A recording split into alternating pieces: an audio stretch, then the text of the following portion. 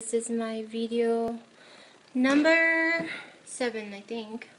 So in today's message, I wanted to talk to you a little bit about the importance of protecting your mindset. I've been in the network marketing industry for 10 years and attraction marketing industry for 4 years, and what I've really noticed about people is that their Facebook is filled. Okay baby, almost done.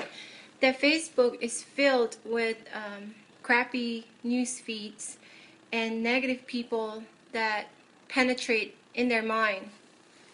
And I see that a lot with people. So the message today is go through your Facebook page profile and delete those types of people off your life. You do not need those people in your life, and that is the reason why your business has not grown exponentially. Once you get rid of all these vampire suckers, watch how your mind will change, and watch how you okay baby, finish then. And watch how you will change in the way you conduct your business.